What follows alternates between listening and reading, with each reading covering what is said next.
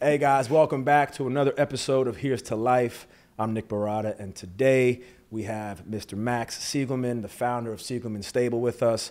My guy, I'm very, very excited to be here. Thanks for having us. I'm hyped to be here. I'm hyped to have you here. Yeah, we're in New York City. We're at your office space here in Midtown.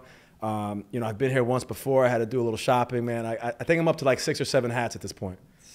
Good number to start at. That's not bad, right? We're okay. Start. Yeah. I've seen a lot more though. Yeah, I get DMs on Instagram like almost 100 hats to some of these people. Wow. Okay. Yeah. So I got a long way to go, but we'll leave with some stuff today too, for sure.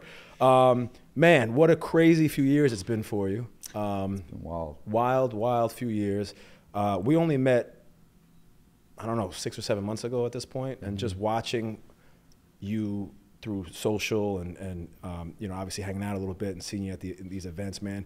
I'm just super proud of you, man. Like it's been such an honor to watch you operate and do your thing, man. It's been truly like inspiring, for real. I appreciate it, and we met in the best way possible. Got a little sweat in together. Yep. You're big into health and wellness, and I'm not as big of a runner as you are, but we were just kind of talking about that. How important is health and wellness, and how did that play a role in kind of your whole brand? Yeah, I mean, I think every day I need to do something. I mean, the first thing I do most days is go for a run and lift. Yeah. So I just think, like, for me, it's just getting into that routine is big for me. I played soccer my entire life through college. So you kind of get in that pattern and stick in that routine. And I'm definitely a routine person. So other than that, it's just good for you, for your mental health, physical health. I said this year, or I actually said last year, it's 2024, 2023, I said one of my biggest focuses was going to be my mental health, and obviously that is a big piece of it. But just in terms of Siegelman Stable, I think 90% of my networking to start with over the last 8 years has come through the fitness world in New York. It's crazy. Well, we just talked about you hitting Tone House at 5 a.m. this morning. That's right. Which honestly I think is arguably the hardest workout class in New York City. I mean, shout out to Zoe and Tone House. Definitely the hardest workout I think in the country. Crazy. Yeah. I haven't been in a while. I told you I'll be joining you one of these mornings. I'm still yet to do that, but those warm-ups killed me. We'll push it back. We don't have to do the 5 a.m. We can do it later. A little early afternoon, late morning. We'll figure it out. All right. So listen, during the pandemic, I mean, people were picking up gardening, and they were buying puzzles and finding little hobbies here and there to kind of pick up, during their boredom and when with the world upside down. But you decided to go ahead and launch a brand and start this thing up. Do you remember that moment where you kind of said, all right, I'm going to take this and actually see what we can do here? Yeah, I mean, I didn't set out to be like, oh, I'm going to start a brand. I actually don't even know if I ever said exactly how it started, other than I started doing it for fun. Right. It actually started because I started painting all white sneakers. Okay. And I was like, let me paint. I don't know what I was doing. I was like at a homie's apartment who lived across the street, not supposed to go anywhere. So we went across the street, ordered a bunch of pair of white sneakers and started painting them. And I was like, let me do like a Siegelman Stable themed one.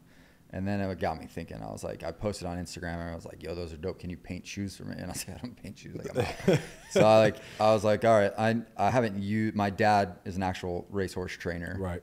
He started his own racing stable in the 80s. And my mom hand drew 2 logos for him when he first started. Yeah. So it's this logo and then a bigger racing stable logo. So all I did for fun is I took $300, $400, made 3 different colorway hats, 3 different colorway sweatshirts, and just gave it to family and friends. Like, zero intention to sell it, zero intention to have a website, try and grow it, anything. But once I gave it to some family and friends, they started wearing it. A lot more people started asking me for it. So I was like, all right, I'll get some more stuff. Gave it to some of them, and then I was like, let me start seeding it out to some people who I have somewhat of a relationship with from past work. Yeah. And before that, I was doing creative and social and marketing strategy for some athletes and celebrities and music artists. Right. So seeded it out to them, but it doesn't mean they're going to wear it. So if like a rapper like Future probably gets 1,000 different brands to send him stuff on a monthly basis, doesn't mean he's going to wear every piece of it. Right. But little did I know, 4 months later, he's going to be wearing a hat in a music video.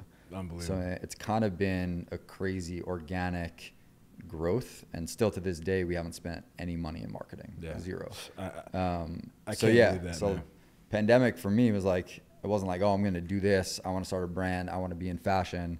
It was like, I'm just going to take a heritage story that my dad created, make some hats and sweatshirts for family and friends, and it slowly and continues to slowly organically evolve into this life of its own. Yeah, yeah, incredible, man.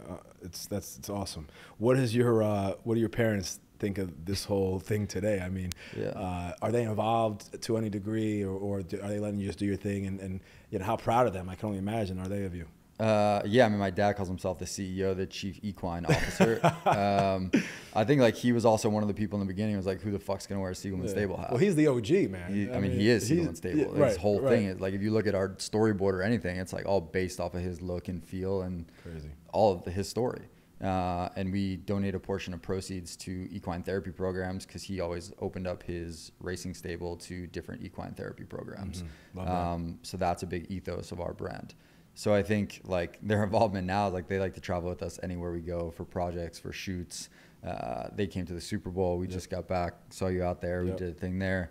But yeah, I mean, in the beginning, we were looking at, I was getting like contracts and like opportunities sent to us. And my mom worked at ESPN and ABC Sports for like 45 years doing rights and clearance. Wow. So I had her looking at contracts. We did a collab with Muhammad Ali. She plugged us with ESPN to get legit Ali footage or old Ali footage that we can use in some of our campaigns. So they stay in tune. Crazy. They're in it. I love that. I love that. So it's really, I mean, it is a family brand. Family business. It really is a family. I mean, the heritage and kind of the story behind the story is special. It's real. I mean, I think that's what helped us also break through, because I think in the pandemic and just now it's a lot of people say it's the hardest time to start a brand. Right. I actually think it's the easiest time to start a brand. And I'm not saying it's easy. It's not easy.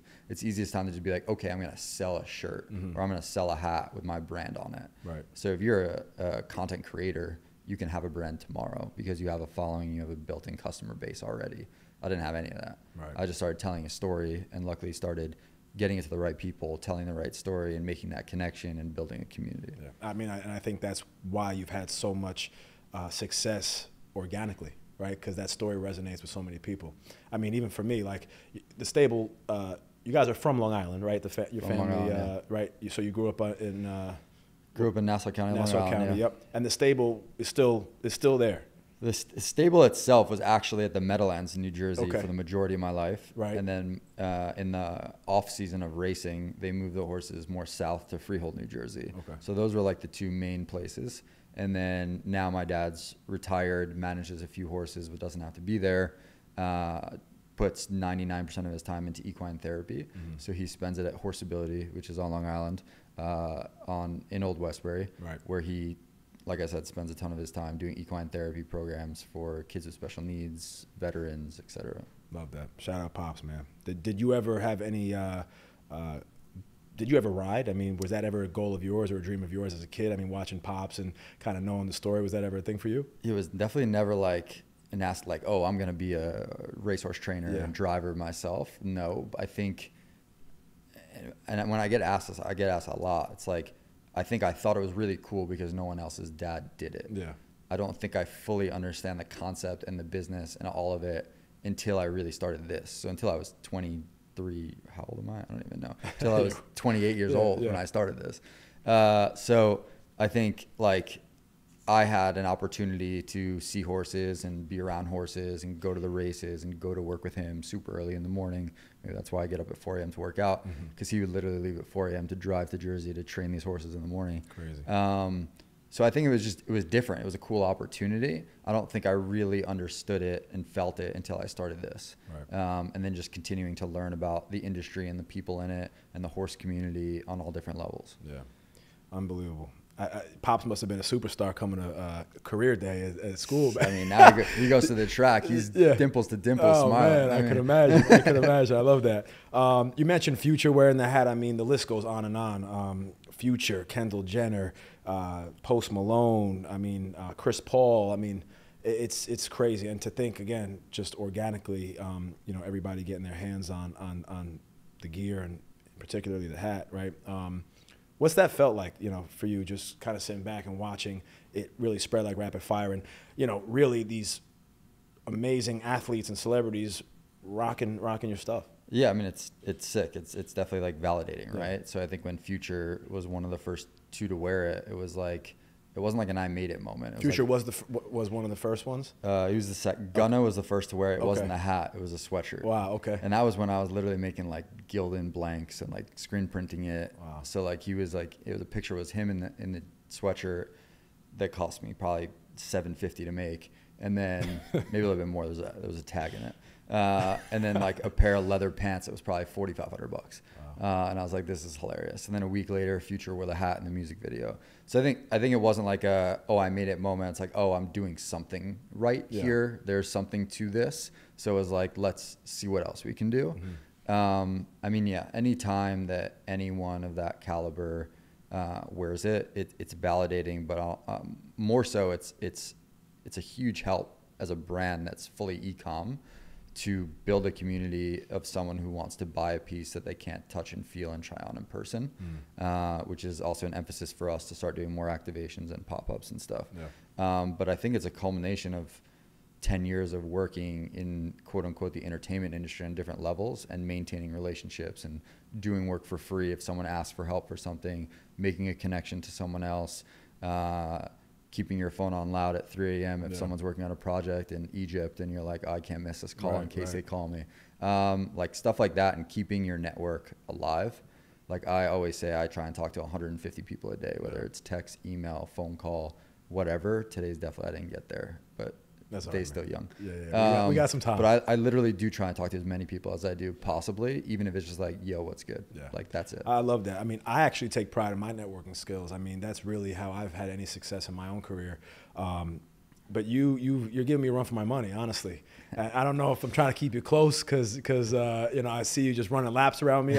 But I give you a lot of props because I know firsthand how far just pinging somebody can go. I mean, even for me, one of my first gigs I was doing divorce court. I was the bailiff and the court reporter on one of the court shows. And I've seen pictures. I got that gig from somebody I met 5-6 years prior. Mm-hmm. But I always stayed on top of everybody, and I always, Christmas gift, or let's grab a coffee, or let's just send a note, and that goes a long way. So I know exactly what you're talking about, and how instrumental that is in building a brand, whether that be personally or have a clothing line, whatever it is.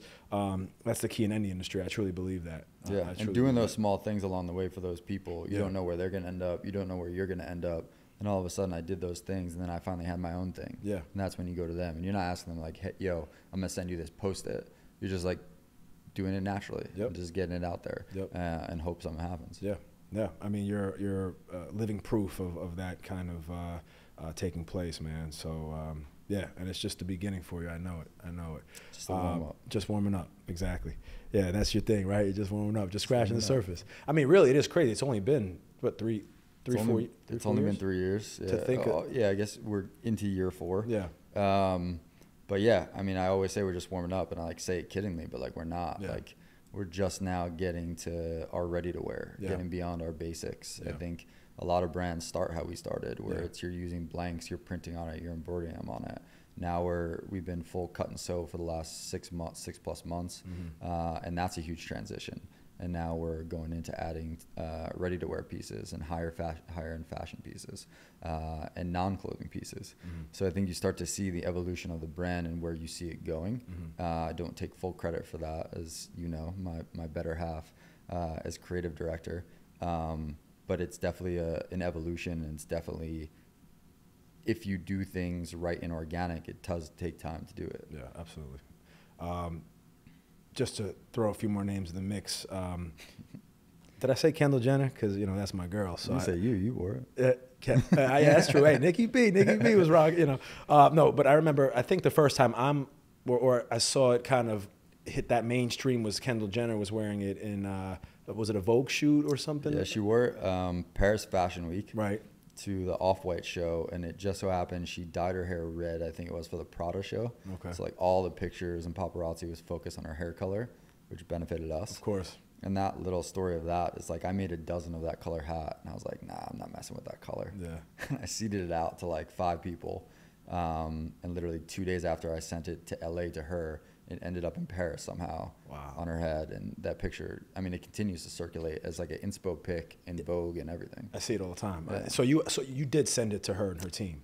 Yeah, we seeded it to her. So like, there's kind of a story behind each. I mean, there's a strategy to how we do it, and I think a lot of people think like, oh, Siegelman Stable must seed 100 people a month. Like, I could probably name all 20 people we've ever seeded. Yeah, like that's it. Crazy. And we get now people ask us to get a piece to wear to an event and this and that, and we sometimes do it if it's right alignment. But when we first started, I had 2 lists of those influential type of people on the aspirational side and the relatable side. Future would fall on the aspirational side, meaning his community and his audience, his following are inner city kids. He's from Atlanta, maybe never had the opportunity to go to a horse race, ride a horse, be in front of a horse, and that's aspirational to them. Right. But you look at Kendall Jenner or a Hadid sister, and they grew up around horses. Kendall, I think, spoke on, I forget what interview she did, but she talks about her love for horses and equine therapy. Wow. So there's obviously all of that alignment there, and fashion. Yeah. So I think that's how we see it, and we like to see ourselves as a brand that can hit both of those audiences, that can be part of all of those different pieces of culture. Right. That's incredible. I love that. Aaron Judge is somebody who I want to throw in the mix too, because I think, you know, you and I spoke about him and kind of how he's been backing you since the early days.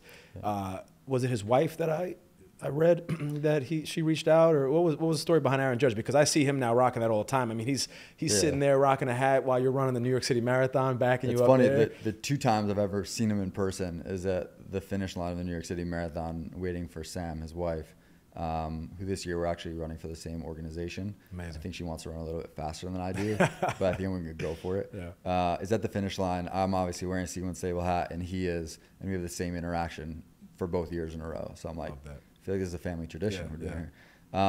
But no, I mean, Sam and Aaron have been supporters of Siegelman Stable, and I'm close with the New York or Nowhere founders, and they're big supporters of New York or Nowhere. And that was one of the reasons that we even started talking as 2 brands to do a project together. Yeah. I mean, they're just good people who support businesses from New York, because they're now New Yorkers for life. And obviously Aaron wearing the hat. I mean, we've made waves in the MLB and baseball like I never even thought about. So unreal. Yeah. And just more dot connecting there, just another example. That's it. Just keep networking. Who would be one person, if you could choose, in the entertainment space that hasn't gotten their hands on some gear yet, that you'd want to represent the brand?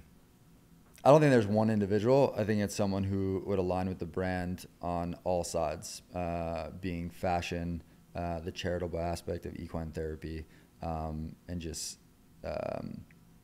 like we want to do a runway show in the next few years. Like we want to be able to put out 4 seasons on a runway show, being able to see really what we're working on and where we see the vision of it. And I could probably name 30 people, but I can't name one. Well, Kendall Jenner would be a great, right? I mean, because she kind of fits good. The mold to be that model on the runway. She's a horse girl. Yeah. She uses equine therapy as a form of therapy, rides horses. So yeah, she'd obviously be great. Yeah. All right. We'll take that. We'll circle back to that one. Yeah. I guess I could ask you this too then. I'm not sure if you'll have an answer, but was there one, aside from Future and Gunna and some of the early celebrities that were rocking your hats and gear, was there one that you said, oh shit, like this is a really special moment, like maybe someone you idolized growing up or someone you're just a huge fan of? Was there one that stood out just for the little kid in you more so than the others? Yeah, I mean the Future one obviously the best, or not the best, but the coolest, because it was one of the first. And when I started this, all I was doing was like playing Future music videos in my studio apartment in Williamsburg. Crazy. And I've recently become super close with him, I'm about to say, and I played soccer and I was a goalie growing up. But when I got a DM from Tim Howard, and it was like, yo, I fuck with your brand, basically. Love that. That's a good one. It was sick. Yeah. And in the last year, Tim and I become close friends, go to dinner together, talk about anything and everything. Crazy. Usually nothing to do with work. Yeah, I mean, he's always interested in like what we're doing as a brand. I always obviously ask him how he's at NBC Sports now.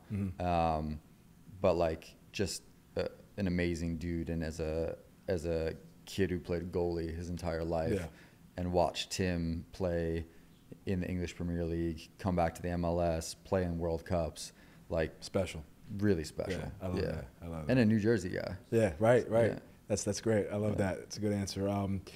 You mentioned your better half. I want to dive into this a little bit because you got a small team here. I mean, it's a very small team. Yeah. You know, your fiance, you mentioned creative director, and she's obviously hands-on day to day. I mean, you guys are quite the duo. How special is it to have her a part of this and to be able to build this thing out with you? I also got to ask, do you guys run into any difficulties kind of being, you know, in a relationship and being able, you know, not having that separation and kind of being together 24/7? No, we're pretty good at that. Yeah. I'd say the hardest part of that is like when you go home and you're like trying to talk about work and you start talking about work, but we're working on it. But no, I mean, it's been Caroline and I started Siegelman Stable maybe 6 months before I met Caroline. When we first met, I said, hey, I don't want you to get involved. 3 weeks later, she's running the shit. Wow. But that's when you knew, you're like, this is the like, one. Yeah. But she's so good at what she's so good at, and I'm good at what I'm good at, and it's so different that it works. Her vision, her aesthetic, her background in fashion, all of that stuff is what you see put out. Our campaigns, our shoots, our products, our future ready to wear, which is like really where we see it going and really what she's dove into head first. But for the first 3 years of this, it was literally just us. Crazy. Packing boxes from my studio apartment. Then we moved in together, finally forced each other to get an office across the street from our apartment so we can kind of separate work and home life. And then finally this year, literally just a month or two ago, hired our first employee. Crazy. So we still do our own fulfillment. We have one employee other than the two of us, and great help from consultants along the way in different departments of this business. But we're definitely at a growth point, but also trying to keep the team as small as possible because at the end of the day, we're all hands-on with everything that goes into this. Yeah. I know that's very important for you to kind of be hands-on. I know you spend a lot of time at the factory. You're back and forth to LA. I mean, you've been there how many times the last couple of months? We're going on trip 5 next week. Crazy, back to LA. crazy. Yeah. What is I guess a normal day for you guys here at the office, or just, you know, obviously running a brand like this? I mean, how much time are you at the factories? How often are you overseeing the fabrics? And how, you know, run me through kind of a day where you're just kind of in and out of the factories and the office space. No day is the same, that's for sure. Fabric, we're hands-on. We pick everything out. We order it all from this office that you're sitting in. We do all of our headwear in New York. We do all of our other pieces, clothing, jackets, sweatshirts, all that good stuff in LA, which is why we go out there pretty often. We have a really big focus on sustainability. So we use all organic materials, upcycled, recycled materials. The brims of every hat you see is 100% recycled material. Where we're small enough as a brand now to focus on it and make sure we're doing it right. So when we do continue to grow, we can continue installing those things that we've done early on. And I think it's a lot harder as bigger brands trying to go backwards and figure out how to redo them to be more sustainable. And that again comes from Caroline. She's from Norway. Their education is much greater than ours on sustainability. Whereas I knew it, thought about it, didn't do much about it. And then she gets involved and it's a lot more at the top of the list of importance for us, which it should be. So yeah, I think a normal day, no such thing, but we like to split up the week, or we try to, where we're focusing on what's in development now and what's coming now and what's coming. And then the second half of the week, what's coming in the next 6 months, 12 months. Where we've always started to, we've never been able to plan 6, 12, 18 months ahead. We're now finally at the point where we're planning 12, 18 months ahead. Which I sounds I saw the whiteboard in there, man. It's crazy. Well, you missed it yesterday. Should have been here yesterday. That's basically just my brain yesterday writing on that whiteboard, which was scary for everyone in here yesterday. No, I saw you post that, and I'm like, man, this guy's a beast, man. He's a beast. For anybody listening that wants to start a streetwear brand, I know it's hard to narrow it down in one piece of advice, but what's something you would tell them, how to get started, what characteristics someone would need to kind of break through? What would you say to a listener that's like, man, I want to be like that guy? I don't know if you want to be like that guy, but I think there's a few things. I mean, one, there's no blueprint how to do it. I think you got to pick pieces of what you've seen people do that's worked for them and figure out how to make it work for you. When we first started, that's kind of what I did. I looked at different brands that I thought we could try to be like, and figured out what they were doing that made sense that we could mimic in a way to work for us. And I think that worked for us then. And now I look at other brands, and then in 6 months I'll look at other brands, and you just have to evolve with where you're at as a business. I think that's important. I think the other piece that the important piece of that is like, there is no blueprint. Like, create your own blueprint, but utilize what you've seen work other places to help you draw yours. I think the other piece is having a real story and a purpose. We're lucky where we do have a real story, and my dad as a horse trainer, and the equine therapy piece as the purpose. So I think having a purpose, having a story, staying true to it and telling it in different ways with different partners through your own capsules, through collaborations, is how you stay consistent and break through all of the clutter of other quote unquote brands just starting. Love that. Love that. Is there a brand that sticks out to you that that you were truly inspired from growing up? I mean, you really don't have any fashion experience prior to, the pandemic. Or little to none, right? Look good. Yeah, no, you look great, man. Come on, I don't gotta say that, but this is all kind of new for you, right? When you started this thing up, was there, what was your biggest, or who was your biggest fashion inspiration looking back now, and even if you didn't realize, like, man, I was taking notes from that guy all this time? Yeah, I mean, I consulted in my life before this for a few people who were part music, part fashion, just creatives, and tried to picked up things I didn't realize before I started this, and thought back on it, and I think some of those things helped. Yeah. I consulted a little bit on a few projects with Virgil, and obviously, wow, I don't think you can name a better person to, even if you're in a room with them for 30 seconds, pick up some stuff and learn from.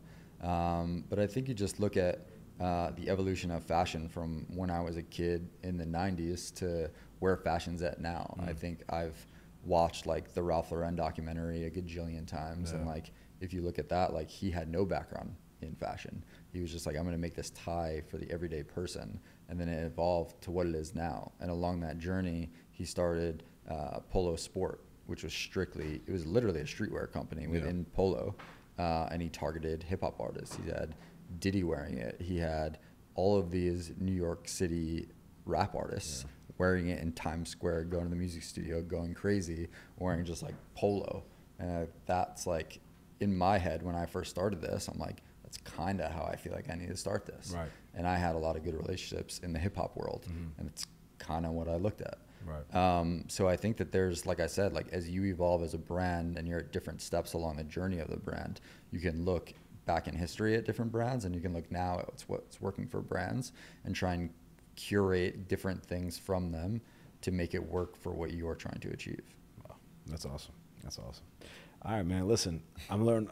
Listen, if I gotta watch this episode back when I'm ready to launch my my streetwear brand, but no, it's incredible, man. You've done some amazing things, and again, to think that it's just been a few years is even that much sweeter.